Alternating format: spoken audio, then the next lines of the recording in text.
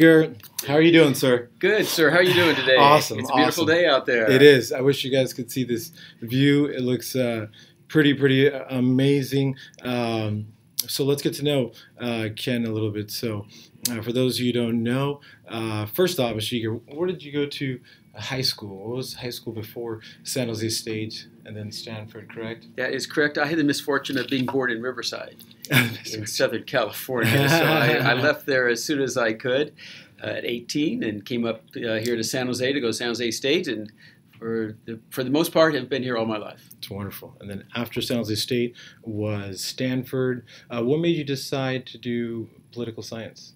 I was always very interested in journalism and politics when I was in junior high school and high school. Student body president, editor of the school newspaper.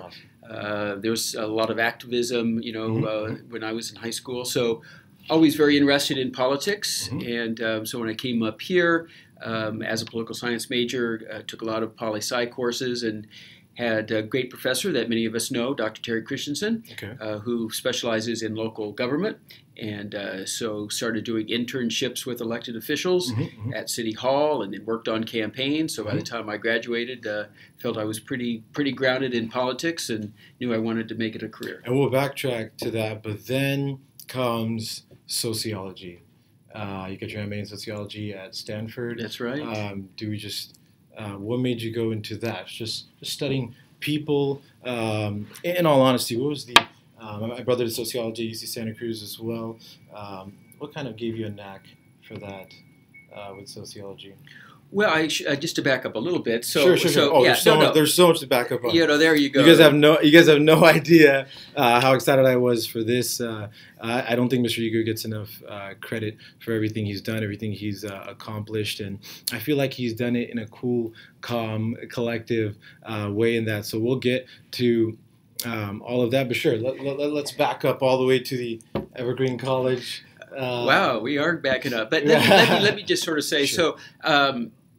So I graduated from San Jose State, start working in local government, worked for Congressman Don Edwards here for a number of years, go back to Washington, D.C., come back here.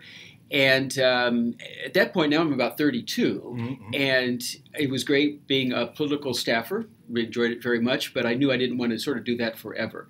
And so that's when I applied to Stanford and get accepted. And so it was doing all of that. Then I get the master's in sociology, and then as you sort of move forward, you just sort of pick up degrees as a graduate student. That was going to be my next question is, how do people out there, you went on to get a PhD in education after that, what gave that thirst, what gave that drive? And hello to Danny. Danny's joining us right now as well. Morning, Danny. But, I mean, what exactly, people who get their PhDs, right, I feel like they hit that hump after and they fall in love and they just continue on through. What made you think, okay, you know what, I want to focus on education and get my PhD at Stanford there? It was just keep going. Keep going. Yeah. Yeah, no, it was great. Stanford was kind enough to pay for it all. Okay, so very cool.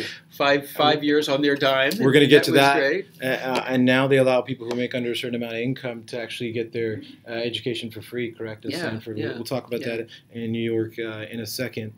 And then later, you go on to Harvard, a JFK program for senior executives. I thought that was pretty brilliant. What was that like, that experience like? You went all the way to East Coast. Yeah, no, that was nice. Really with the John F. Kennedy School, you can imagine a lot of it was organizational leadership. Huge hero of mine. I'm a conspiracy theorist to the degree. We won't get into that. It's a whole other second.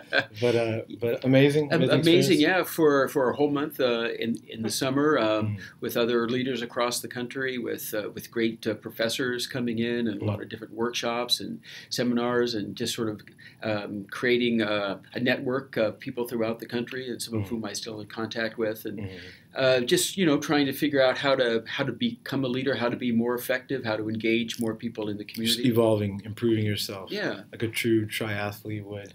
Right. Then you're on the board of trustees of education with San Jose Community College, San Jose City College, excuse Evergreen me, Valley. Evergreen Valley College. What was that like for you? Well, first off, for people who had no idea, what kind of decisions are you really in control of? Is it the curriculum? What is your day-to-day for somebody who's on the board of trustees? Yeah, so we'll back up just a little bit again. Could you grab a water for me whenever you get a chance? I apologize.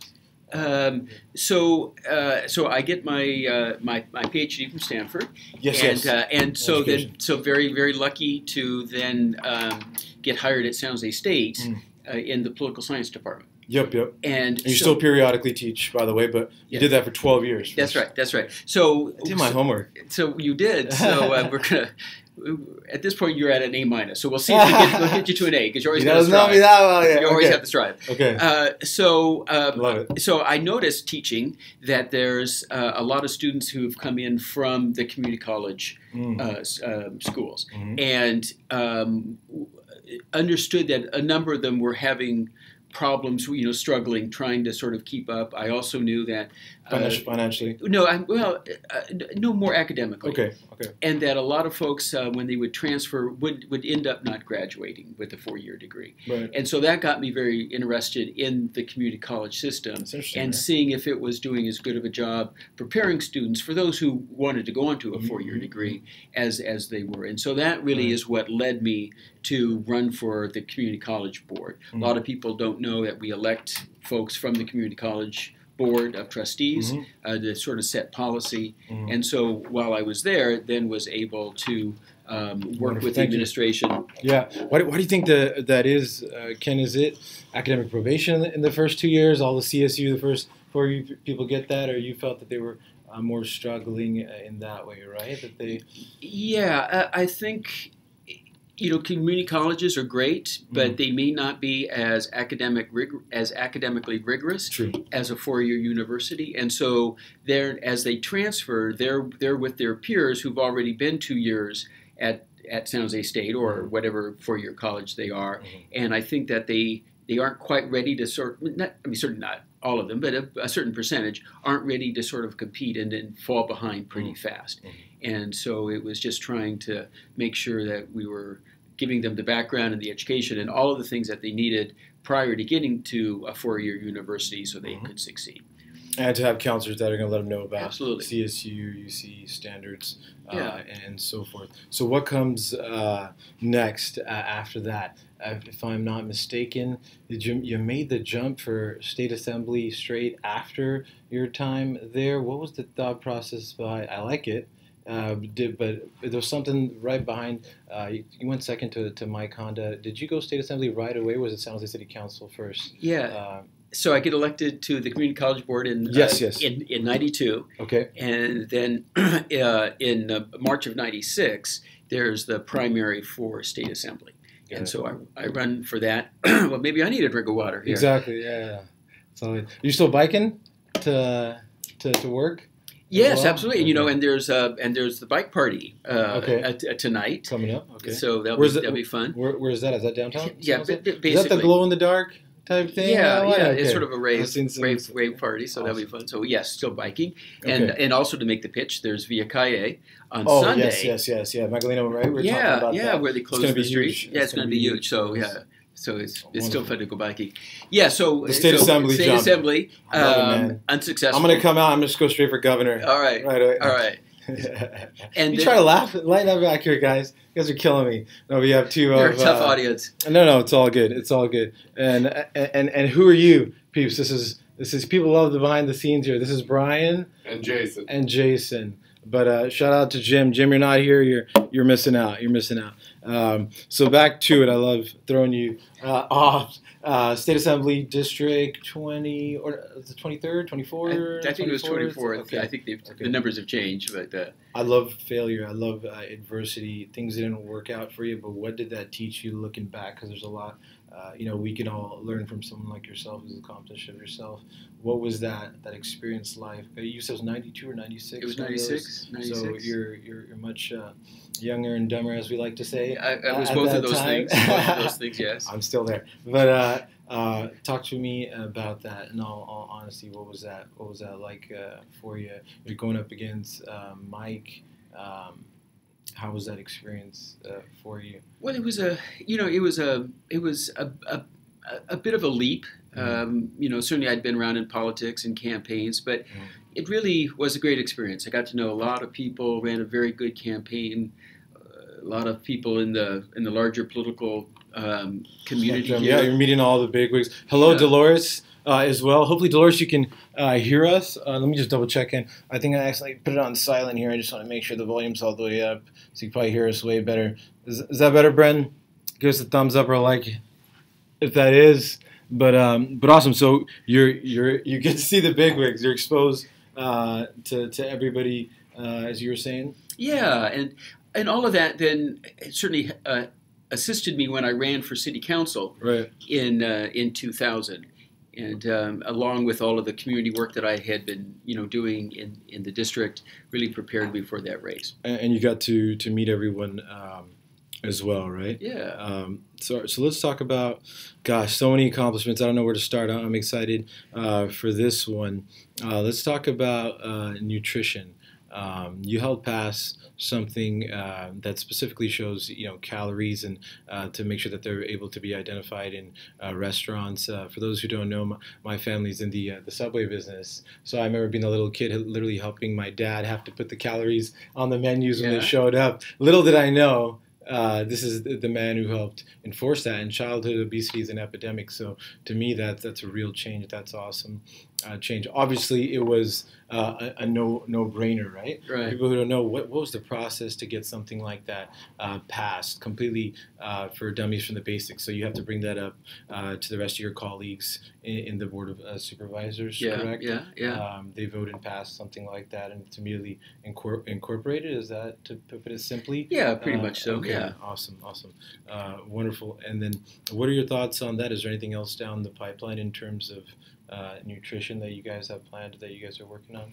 Well, one of the things that people don't quite understand about county government, separate from city government, so therefore this, that counties are sort of one of the things we're in charge of is health, particularly sort of public health. Yes. We have the hospital, we have the community clinics, and you're the head of the hospital community committee and the human services committee. We break up. I was busy, man. We break up our responsibilities by committees, and I've always been interested in health. And we know that, as you just said, that there's an epidemic with childhood obesity. Yep. Basically, 1 out of 4 of all of our children are either overweight or obese. We're seeing kids coming into our clinics with illnesses that they should not be having, all based on being overweight and lack of exercise. And so part of it is that the fast food industry really sort of promotes these happy meals. Come in for a happy meal and you get a toy. And so the kids are, and it's not just the kids, by the way, right?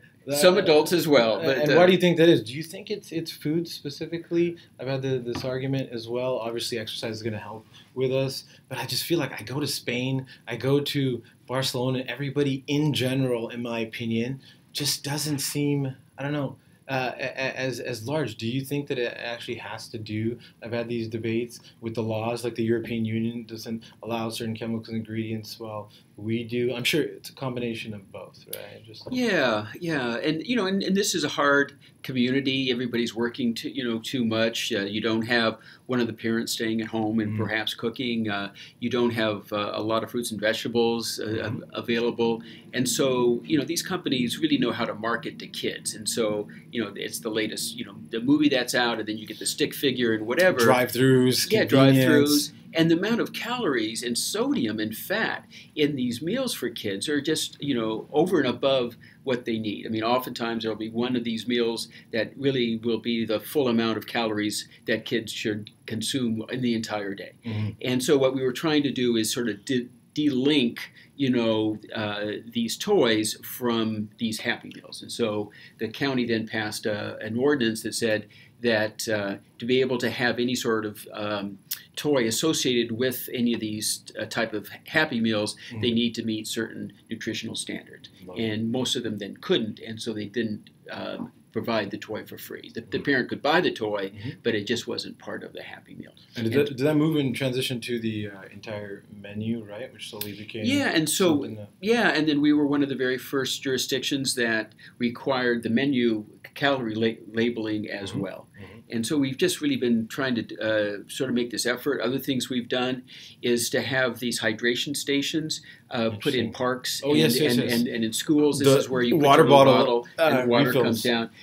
Because if you're going to tell kids, and families, don't drink sugar-sweetened beverages and all the Coca-Colas and stuff, but you don't make an alternative available like water. Readily available. They got to be readily available. And certainly in a lot of schools and in parks, the water faucets would be so grungy that who would ever want to drink out of it? And so these are much better. You get the purified water.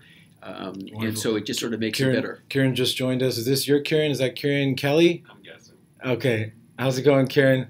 Thought you were going to be here. But let's move on here. So next thing I want to talk about, and you're doing amazing, by the way. Thank you for doing this, and thank you for taking the time to do this. Here's a sketchy one. Let's shift to transportation. So what's going on with transportation exactly? Are there any improvements with Caltrain? I know there was some commotion. I was reading the thoughts to electrify Caltrain. Is there anything planned down the pipeline? And what does that mean exactly? Well, yes. The good news is that Caltrain has gotten all of the funding it needs for electrification. The EIR has been done. The contracts have been rewarded. When we needed one more approval from the Secretary of Transportation to get the federal dollars that we needed, and then it was all set to go. President Trump takes office, and then all of a sudden they sort of put a hold on all of these federal grants. And so I was hoping that name wasn't going to come up during the talk, but it has to. It's inevitable. Sorry. And so he puts a hold on all these federal grants? Yes. And so all of a sudden we were so close to being able to get the funding that we needed that we had to sort of do an all-out pitch, everybody flying to Washington, trying to deal with members of Congress and the Secretary of Transportation, all of this to be able to get the agreement signed, and which was done. So that was sort of the very last hurdle. Persistence and a full court press, but everybody sort of working together. So we weren't duplicating our efforts or giving different messages. So anyway, everything's in place, and we're starting to work on electrification of Caltrain. Obviously, it will take a number of years to be able to do. Just simple terms. What exactly does electrification mean aside from the straight neutral track? Would this be new routes? No, it's the exact same route that it's on. Okay. Just extension. Continuing on, but so instead of diesel-run engines, got it. That's it's going to be electric, and so the wires will be overhead, and everything will be changed to be electric, but it just scores much better for the environment. But it means that you can run more trains, faster trains, and have greater capacity. And as it stands now, Caltrain is just, because it's so hard to commute by car, people are sort of flocking to the trains, which is great, but they're really very overcrowded. And that creates any number of delays or whatever. So electrification really is. Which brings me to another one that everybody is not frustrated about, but it brought up to me, the high-speed rail. I know I've been through Gilroy, and they're like, this thing's never going to get done. The difference between the high-speed rail is, I guess, I'm not sure if you're familiar with it, Ken, it's supposed to kind of hit the inside coast of the Merced, etc. area and then connect through to Gilroy. Any thoughts or anything brought up with that? Are you familiar with it? It's okay if you're not. Okay, you are. Yeah, and some of it is as it comes through Santa Clara County. Yes. Exactly where that alignment is going to be. Is it going to be through downtown Gilroy or a little farther east? What disruption might it cause when it comes through San Martin? Again, because it would sort of come downtown through there. And that's a huge project. Realistically, it's going to take a lot of time. It's going to take a lot of time and a lot of money. And then sort of what's the alignment when it comes through downtown San Jose and hits Diridon Station. And so a lot of that still is being debated. The board will be weighing in as far as what we think is the preferred route through here. This is still a long ways away as it sort of comes up through the Central Valley. And it's one of those things that people understand. I mean, nothing happens overnight, right? This is something that will hopefully be completed while we're still around. That's right. And we're still alive. So, but that's all wonderful stuff, great stuff. I have so many questions. I'm not even sure where to begin here. So let's.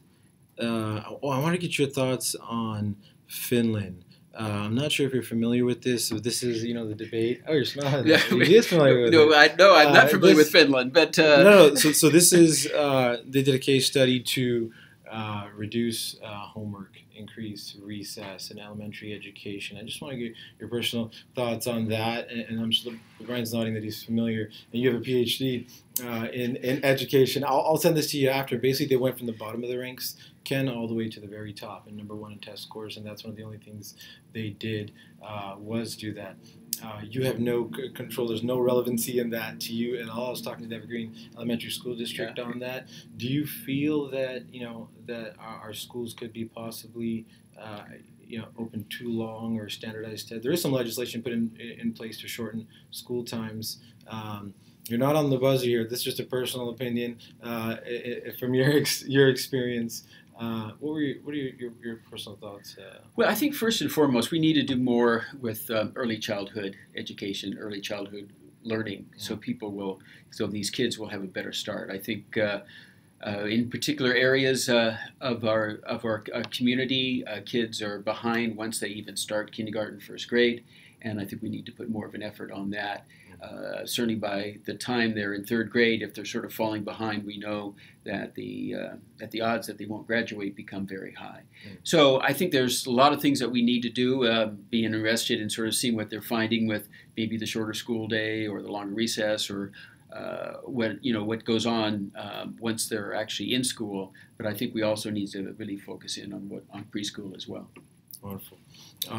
One other thing, I listed some of the accomplishment and captions earlier on Instagram and through, but let's start with 2015. So you crafted some programs to collect and properly dispose of pharmaceuticals and medical sharps and require pharmaceutical companies to help cover those costs. Yeah. So that's awesome. It is awesome. How does one go about that to actually executing out the plan, right? Because this would have to be in hospitals, so these are the containers we see and so forth and stuff like that. How does one go across putting that in? How did that come about for you? And you thought that was something that was interesting that could be implemented? Yeah, no, all of these things are not easy.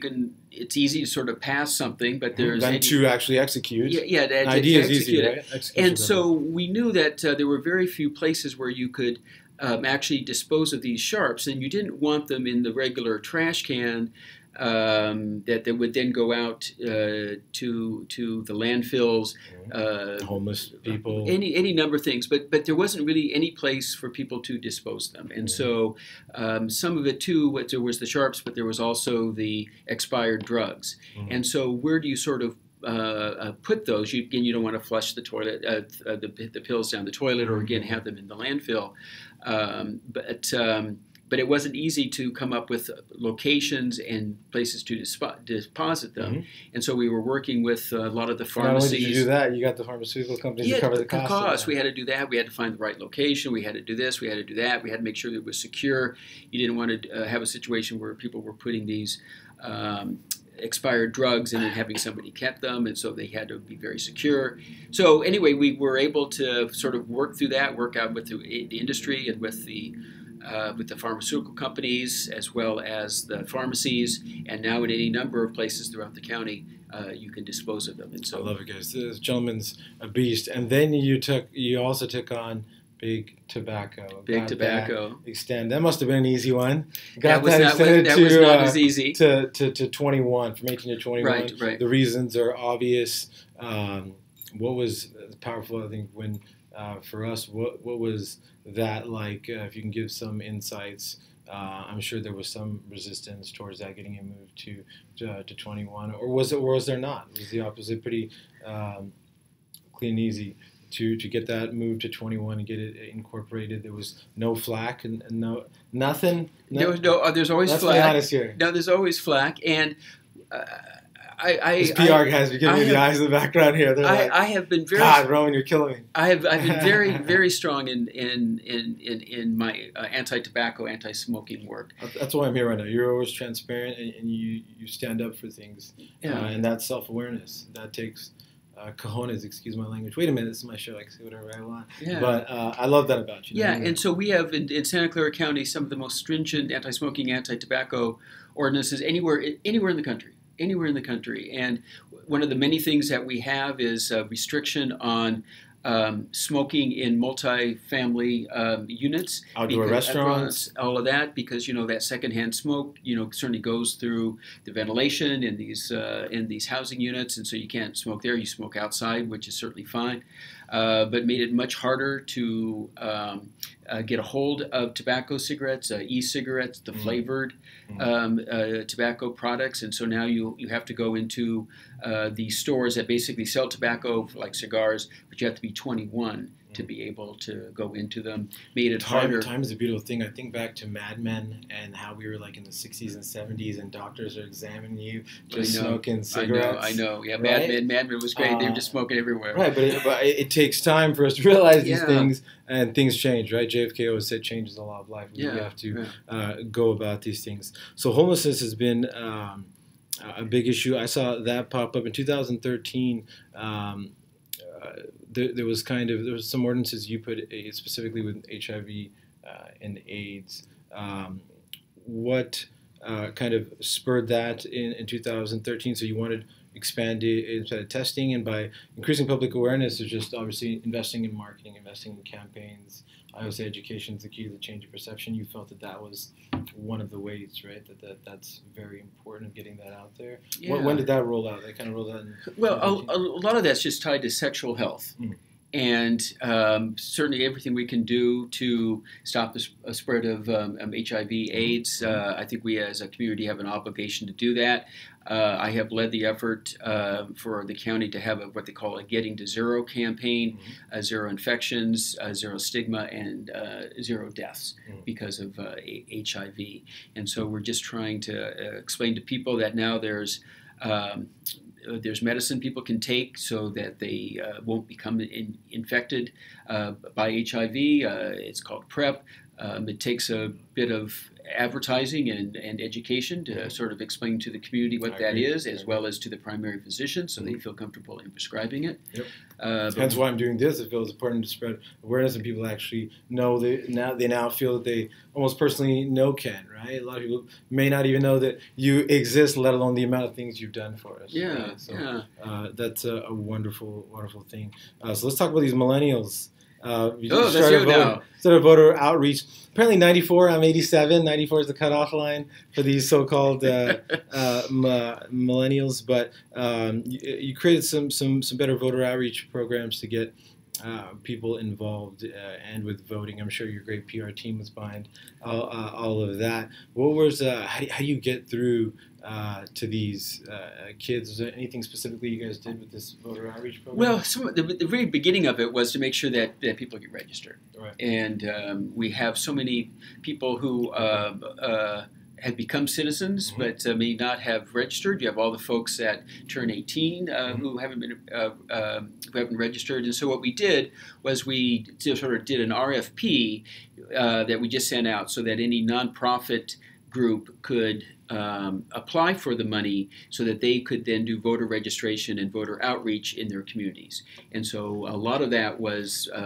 organizations that were on community colleges to be able to register folks, but people in the African American community, the Asian American community, Hispanic groups as well, San Jose State. So we were able to sort of have this big effort where we had students mainly who would then go out and register people to vote, and then try to track them so we could then make sure that they were able to vote. So we just wanted to, there's nothing more important in a democracy than voting, and to really feel like you're connected to the whole process and you have a stake in it. It certainly all starts by registering and then voting. Right. I couldn't agree more. This universal screening for I was reading last night, developmental disabilities in pediatric settings in 2014. If you could elaborate a little bit on that for those who are watching and listening. So your phone died. I've been there. It did. That is okay. My live, I'm gonna paste it onto a different stream later, which is great. But the most important thing is that's why I always have this thing rolling in the background, and this is what we'll be throwing up on YouTube. So do not worry, sir. We're still gonna get the word out regardless. As far as pediatric settings, I cut you off with those. Disabilities.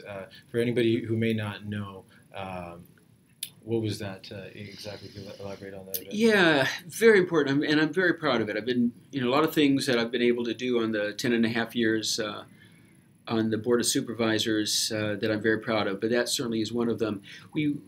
We can pick up what they call developmental delays in kids at a very early age. And so if you could if kids aren't responding to certain aspects of their lives at a certain point in their life, then you know that perhaps something is missing. And that oftentimes it can be as simple as bad eyesight, or it could be some sort of other developmental delay that is causing it. It could be, social based. It could be any number of things. Right. And so if Autism, you could, absolutely. And so if you could intervene early and try to correct it, that means as they get older, then they won't sort of have that learning disability that's really going to harm them later. But it really takes quite a bit of effort to do this sort of developmental screening. And so you have to create the tool, you have to have often the nurse in the clinic to be able to do it, and the doctor's got to follow it, and the parents got to, whatever. And so it took quite a long time, but we've actually then instituted,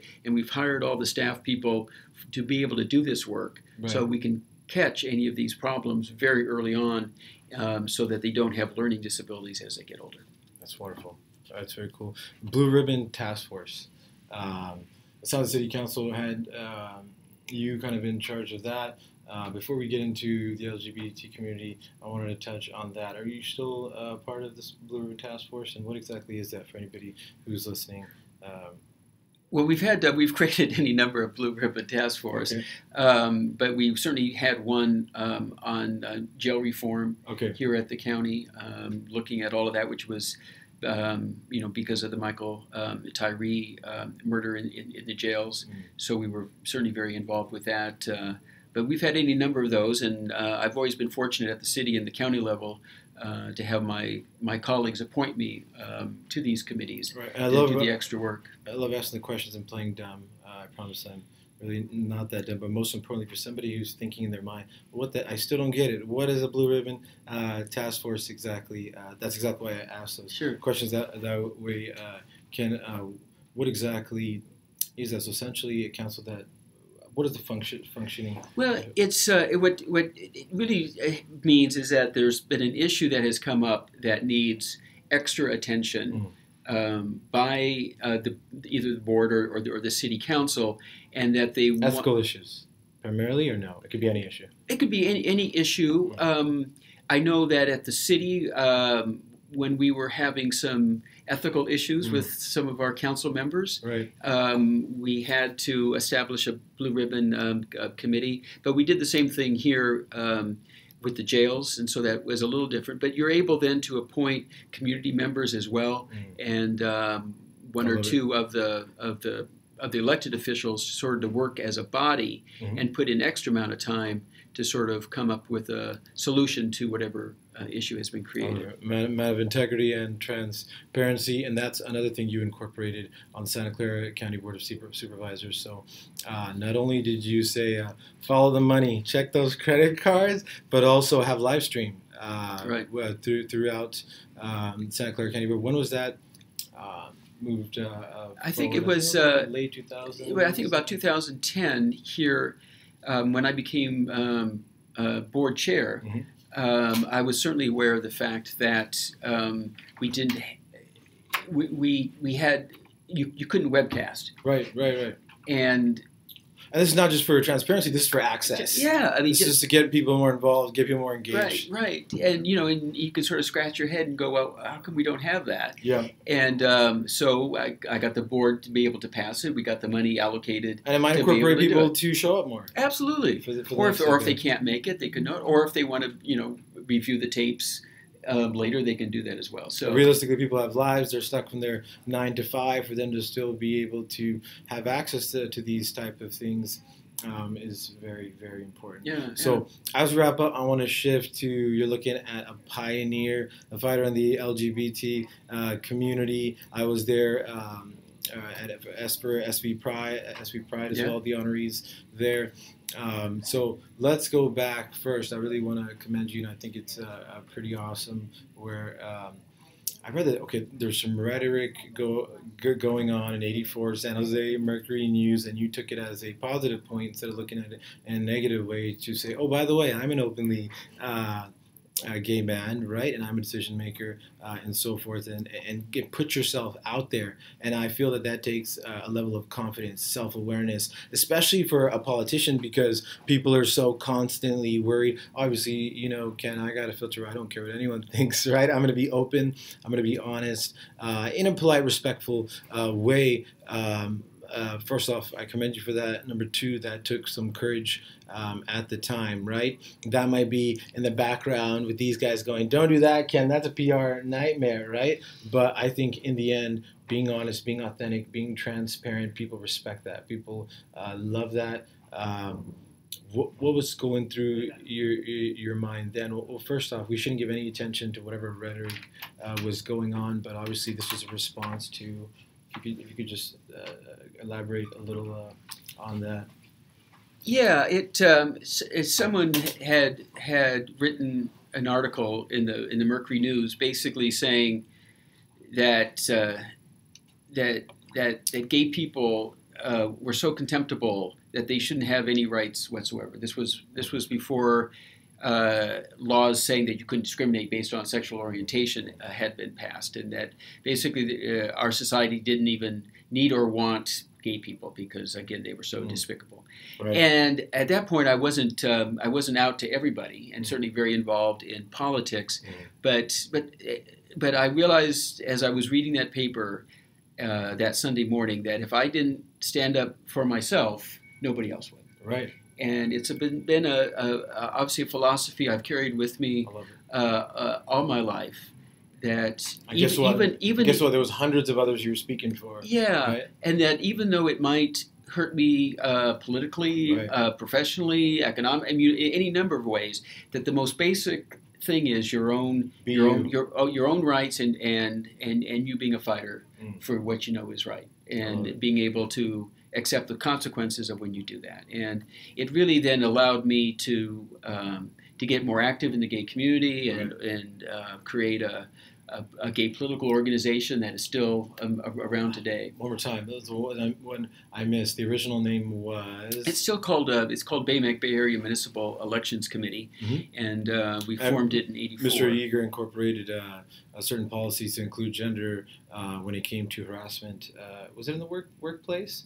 Ordinances, but to make sure that gender is included or considered. It had to do with harassment. I can't remember if it's workplace. It's obviously probably in workplace. Ken has done so much and so many things. He's trying to track it. Did I do that? But yes, you did, sir. You helped with that as well. So fast forward, the first rainbow flag, and I love diversity. I think that's awesome. Is flown at San Jose City Hall. Oh, yeah. And I saw it when walking in today. That's threw right. that on there. Snapchat. It's there. And threw a pointer and said, by the way, the gentleman I'm about to meet is one of the reasons that that is there, meaning right outside of West Heading Street. So San Jose City Council, when did we had that first flag? So I was I took office January 1, 2001, and that June, which is Gay Pride Month, was the very first time that we raised the rainbow flag at City Hall, and that actual flag is outside my office right here, framed. That's awesome. That's what I saw. That's what you saw. Yes. Yeah. So felt that was important, and I think it goes back to why it's important to elect people from all aspects of our community, right? Because perspective. Perspective and understanding that often what we do will be the first time the government has actually ever done it. Yes. And so you would think, it's no big deal to raise the rainbow flag in front of City Hall. Mm-hmm. Clearly, it must have been happening like forever. Mm-hmm. But then you realize, nobody ever thought of it. Yep. Nobody ever did it.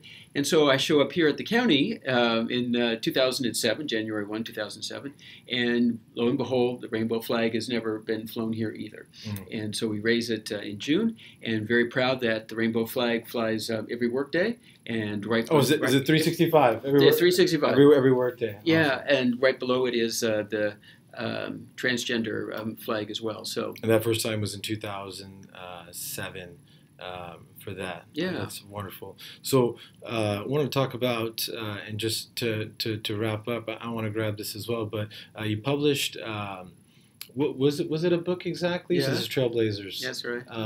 And can people find that anywhere? Where can we find that? It's out of print, but you can always. That's a good sign. Yeah, it is. Yes, you could try Amazon to see if people are selling it used. Perhaps Ryan, is one way to do it. Get on that.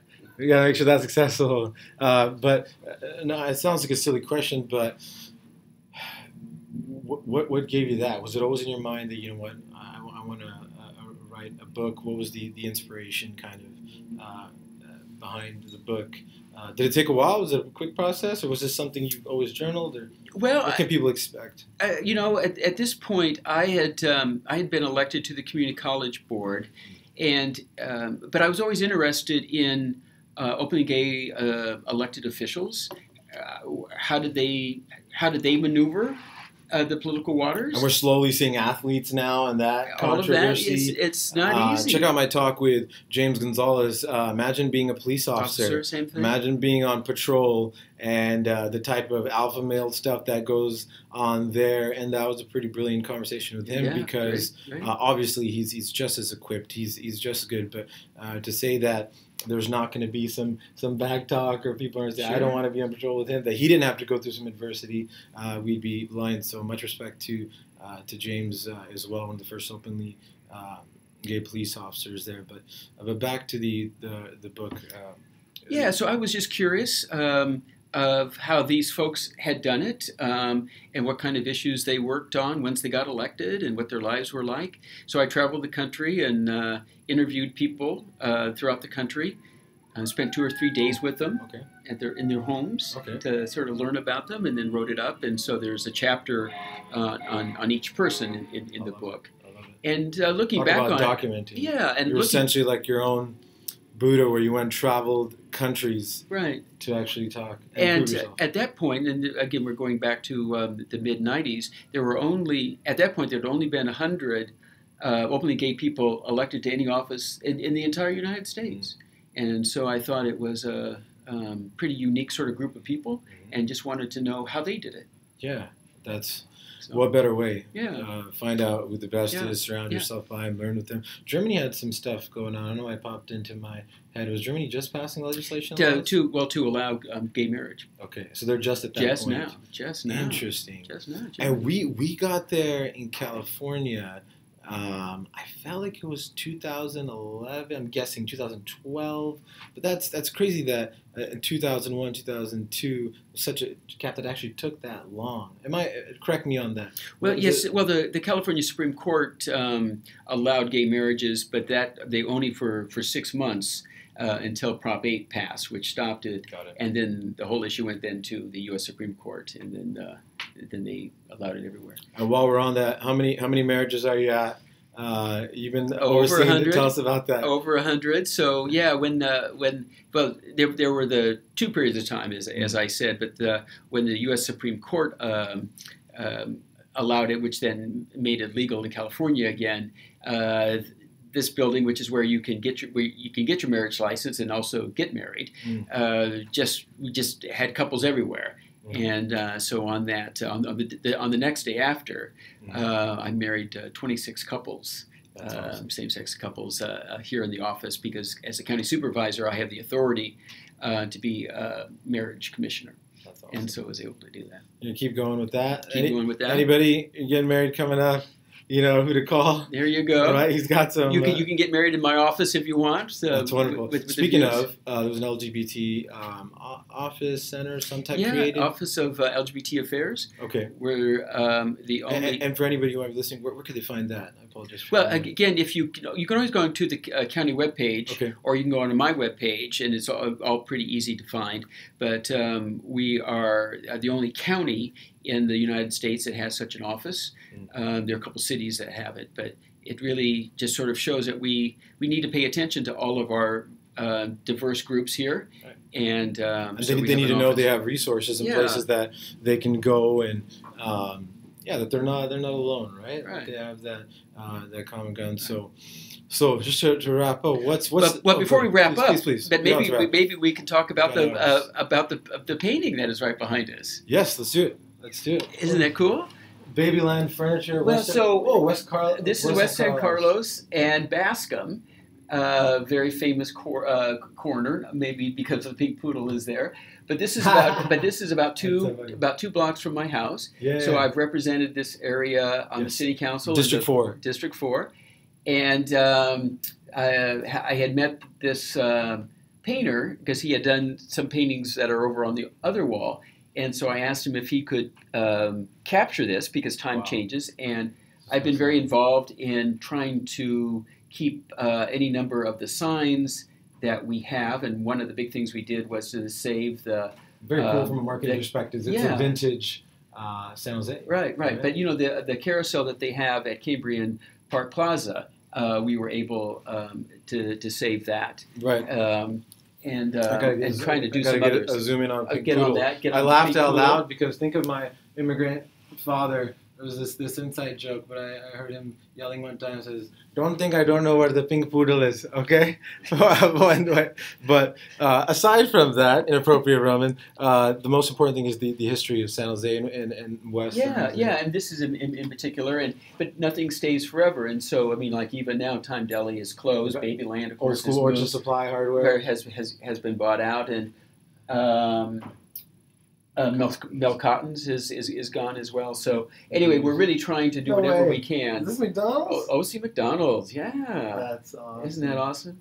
So anyway, I enjoy having it here, and again because all the time we're and we can pretty much see all of San Jose here. I'll show you guys in a second. Look, there's literally a fire going on somewhere, and we can see it poofing out. There is from us. There is something going on over there. Here, so. Mr. Yeager, obviously, it's a pleasure and honor to have you. What is next for you, sir? I know there's some competition out there. God bless them. You got some serious shoes you're up against. If you really know this man, that's the goal of this. You really accomplish a lot, sir. And I said it to Magdalena. I don't kiss butt. I only give credit where credit is due. And I just wanted to say thank you as well for everything you've done way back when from 96 on to here, because we don't realize it enough. But even if you've made a significant change in one's life, how many people can say they actually done that in their life, right? And fought for rights. Thank you for saying that. Thank you. Very cool. Why not travel the world and read more books? You're not done yet. You want to keep going. And if you don't feel comfortable telling us, you don't have to. But is the plan to take higher heights up there, or you want to stay local? You'd like to stay in your community where you're at? Any thoughts on that yet? Well, I certainly have enjoyed working at the local level. You can do things. You can really have a more immediate impact than you can in Sacramento and in Washington. But certainly, and I've a year and a half left here at the county and plan to do a lot of things. So I'll sort of see what my options are. Certainly, state senate in 2020 is something I'm seriously looking at. Nice. But we'll also see what other options are out there. Don't worry, Mr. Yeager, when I become the President of the United States, I'm going to make you the head of something, okay? We're going to work on that. All right, I'm going to hold you to that. No, and then so you're a triathlete in your free time. There's a beast. I'm a former college athlete. I played basketball at San Francisco State as well. Anything that you're doing, any personal goals? That's the hardest part, is we got to set those little personals. I'm going to complete X, or we don't get anything done. Right? For any triathletes listening out there, is it just business this year, or anything that you're actively doing as far as athletics? Well, I started off being a marathon runner, but I think my marathon days are over, and so then I transitioned into triathlons. Don't make me look up some 65-year-old beast and send you a picture and say, now what? But swim is awesome. Did you do that as well? Yeah, I did a lot of the open water swims, and a lot of swims around the pier for all the triathlons in Santa Cruz. Isn't that incredible? Not just Santa Cruz, but people going to Alcatraz and back. Yes, I have no desire to swim off of Alcatraz. Well, people once said it was insane, and now people just do it. It kind of goes back to the 4-minute mile, right? It couldn't be done. One person breaks it. Hundreds break it the day after, right? It's just mental. It's a mental of actually breaking those limits. But with that said, we'll be hanging out with Ken again. I just want to say it was a pleasure and honor. Thank you for being so open, allowing me into your home. So, ladies and gentlemen, I'm Roman Nahal. This is Ken Yeager, Santa Clara County Board of Supervisors, District 4, and it was a pleasure. We'll see you again. It was a pleasure. Thanks, Roman. I appreciate it. Awesome. All right. Thanks a lot. Thank you so much, Ken. Very cool. Very cool. I have some work to do.